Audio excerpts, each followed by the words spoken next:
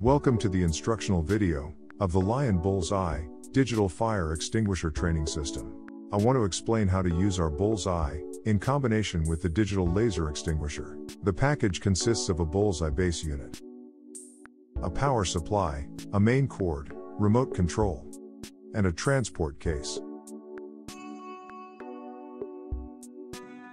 Open the transport case.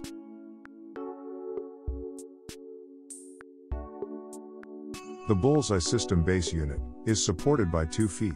Adjust the feet by rotating them to the right until they are perpendicular to the base unit. Then place the base unit upright. Turn the BullsEye around. Plug the power supply cable. Plug the power cord labeled "Panel Use Only" into the back of the BullsEye panel, with the flat side up. The system will automatically start up. The lion head logo will appear, and text will scroll across the panel screen. When the status light turns blue, it means the system is ready. Caution: do not push the rangefinder. Open the transport case. Take the fire extinguisher out of the transport case.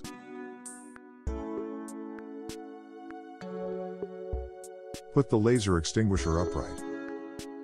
To refill the extinguisher, press the power switch once.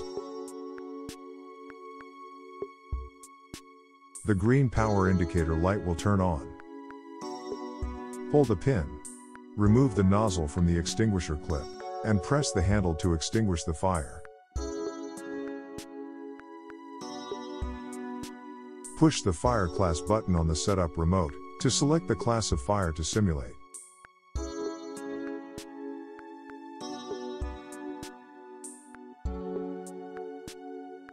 To change the volume, press the up or down button.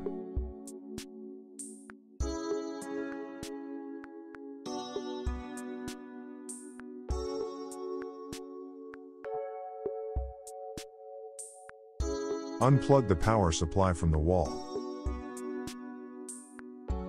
Unplug the power supply from the back of the BullsEye panel. Prepare the BullsEye system for transportation or storage by rotating the feet back in place. The laser extinguisher switches off automatically. Replace the hose of the laser extinguisher to the hose clip. Put the fire extinguisher back in its case.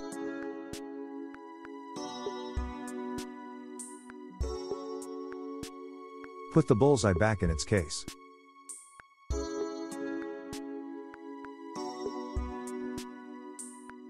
Please be aware: do not place anything on top of the BullsEye system during storage or transportation.